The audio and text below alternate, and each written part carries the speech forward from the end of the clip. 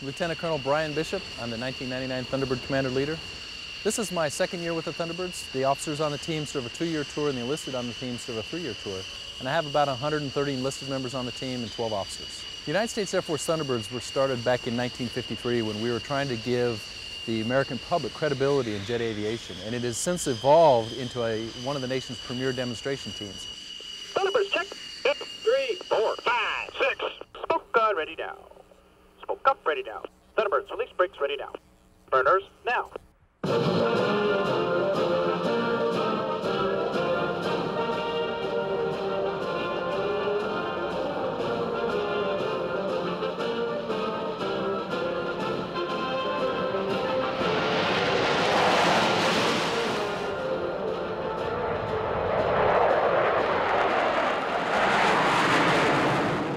Looking back at the runway, the lead solo, Major Malfer, will lift off, put wheels in the well, and execute an immediate 360-degree aileron roll.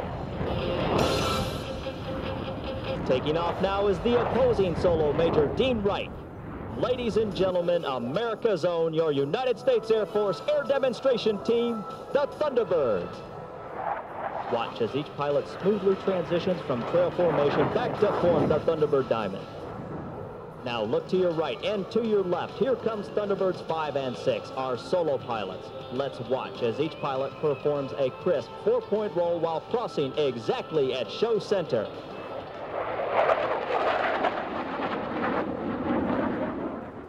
From behind and to the right, your 1999 Thunderbirds Diamond pass and review. Watch as Major Wright uses precise control inputs to demonstrate the F-16's slow speed agility with the slow roll.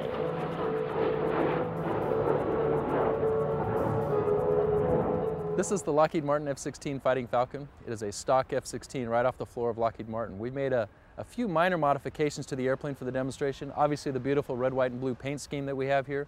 We've also removed the gun from the back of the airplane there and replaced it with a smoke oil drum so that we can generate smoke for our demonstration.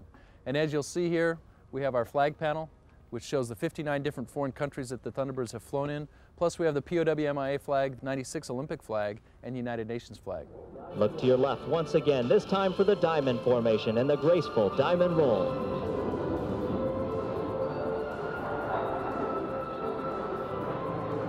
Let me tell you a little bit about flying this airplane here. You've got 27,000 pounds of thrust in this Pratt & Whitney engine here. Absolutely amazing. Watch for the mirror image as our two solo pilots, Dean and Dennis, teamed up for the Calypso pass. The responsiveness of the airplane, the power behind it, the roll rate, the roll authority is absolutely incredible. Major Wright will perform 4 maximum performance aileron rolls. Check your watch as Dean rolls 4 times in just 6 seconds.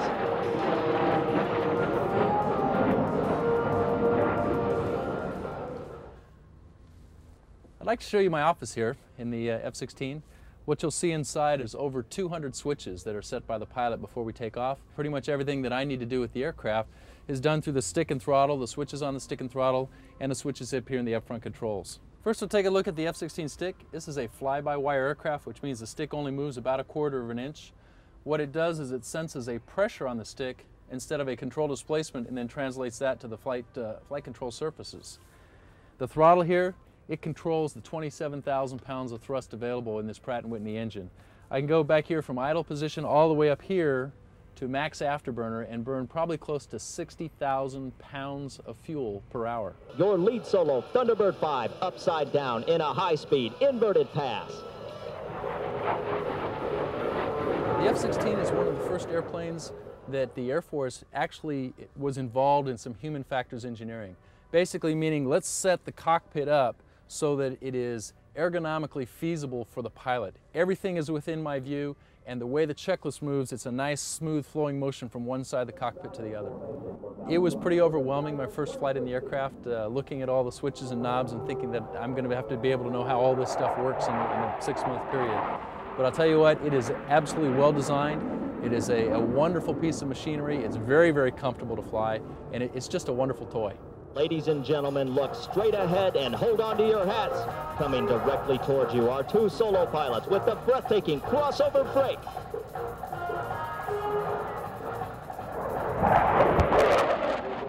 keep these beautiful airplanes clean. We go through about 35 gallons of Windex a week.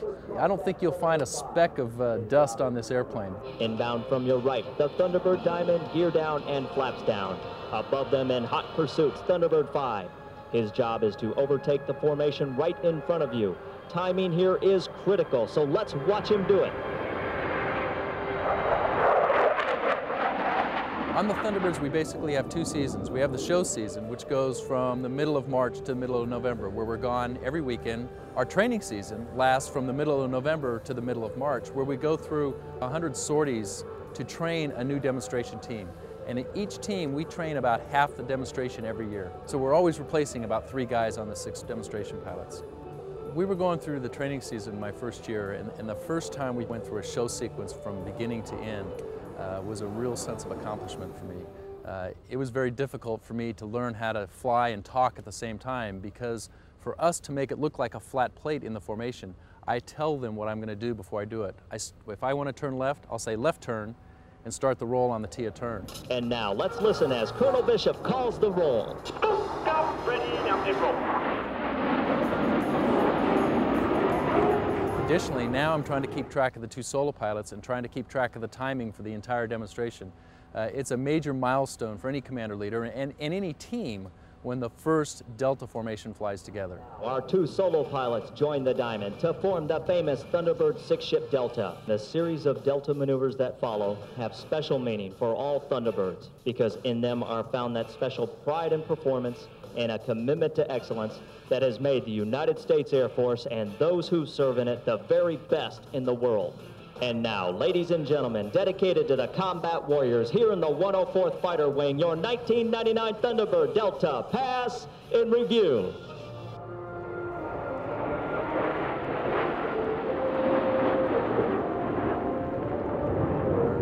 As Colonel Bishop rolls 360 degrees, watch as all 5 wingmen maintain their precise formation positions.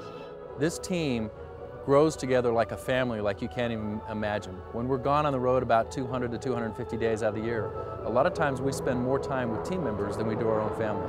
So the esprit de corps that is demonstrated on this team is just like the esprit de corps that we have out at the United States Air Force. The whole Air Force is a big family. Colonel Bishop is once again repositioning the Delta. As they enter directly in front of you, watch as they pull up into the vertical. And my dad was a large inspiration as to why I wanted to join the Air Force. Also, when I was in the 3rd grade, I first saw the Thunderbirds perform in the F-4, and it was at that time I decided I wanted to fly jet aircraft. And now I'm living my dream. Perhaps no single maneuver is more closely identified with the Thunderbirds than the one you are about to see. A high bomb burst. Now watch as each aircraft races to the spot where the bomb burst began. With closure rates approaching 1,200 miles an hour, the challenge now is for each Thunderbird to get to the bomb burst crossover point at exactly the same time. Let's go back inside the cockpit of the Thunderbird Diamond as they prepare to make the cross. The line. 8,000. 6,000. 21 and 2. Visual 3. Got you 1.